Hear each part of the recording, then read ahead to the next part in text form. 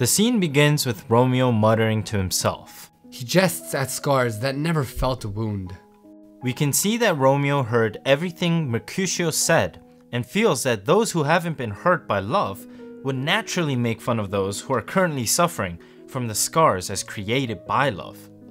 But while he says this remark, the ever so beautiful Juliet steps outside to the balcony.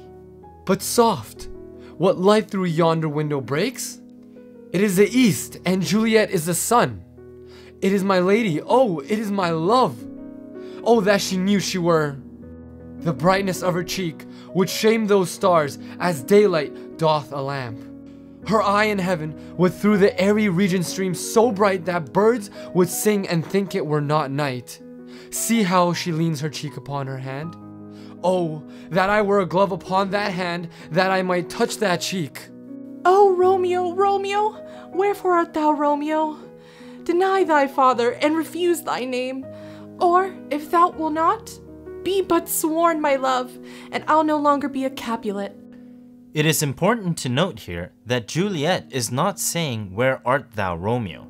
as some people mistake in the reading of this line. Juliet says, "Wherefore?" which actually means why. So Juliet is wondering why Romeo must be Romeo, the son of a Montague, enemy to the Capulets. She says that he should either let go of his last name or commit fully to loving her, which would convince her to leave the Capulet family. Juliet continues to think, what's in a name? A rose would smell just as sweet even if the word were to be changed to another word. She wishes that Romeo could let go of his name, and that if he were to do this, she would give all of herself to him. And to Juliet's surprise, Romeo had been hearing this all along, so he responds by saying, I take thee at thy word.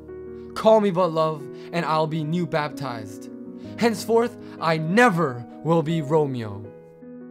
When Juliet realizes that Romeo has climbed over the walls to speak with her, she gets worried and tells Romeo that his life is in danger if her family finds him here. Juliet tells Romeo to make sure that he takes her love seriously, and that perhaps she would have been a bit better at playing hard to get if he had not known about her love. But since he overheard all of her thoughts already, she wants him to know that just because she fell in love with him so quickly, it does not mean that her love is fake. The two of them go back and forth, speaking mostly about how much they already love each other. Romeo says that he would be satisfied if they made their love vows right now. But Juliet says that she has already technically professed her love when Romeo was eavesdropping. When the conversation is interrupted by the nurses calling from afar, Juliet leaves for a short while and then comes back. She says that she'll send a messenger tomorrow so that Romeo can tell the messenger where their marriage can take place.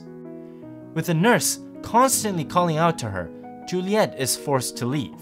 But just as Romeo turns around to go home, Juliet once again returns because she cannot seem to be able to separate herself from him. The two of them share more affectionate words for each other, and finally, Juliet goes back inside, while Romeo heads over to see his priest, Friar Lawrence.